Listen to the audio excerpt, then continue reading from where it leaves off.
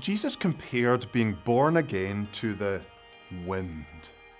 The wind blows where it wishes, and you hear the sound of it, but you can't tell where it comes from or where it goes. So is everyone who is born of the Spirit, Jesus said in John 3, verse 8. So it raises this question: how is being born again like the wind?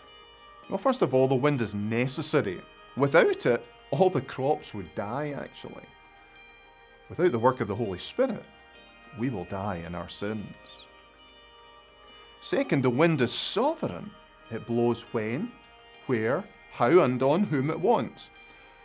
The work of the Holy Spirit is sovereign too. That's why we cannot demand to be born again, but we can pray to our sovereign God, blow with your life-giving Spirit into my dead soul. Third, the wind is mysterious. Weather forecasters are better at predicting the weather today compared to Jesus' day, but they still make big mistakes. They don't have all the answers. They can't explain everything.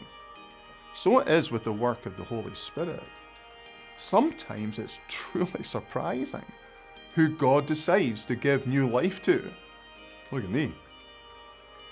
Fourth, the wind is effective. It has visible effects on what it blows on. The trees sway, the flowers bend, the waves rise. So, when the Spirit blows, you cannot tell where it comes from or where it's going, but you can see the results in someone's life. Fifthly, the wind is varied. And so is the new birth. So sometimes the new birth is like a sudden hurricane that suddenly turns a life upside down. Other times it's like a gentle breeze which blows over many years until a person comes to realise, I think I've been changed, but they hardly noticed it happening.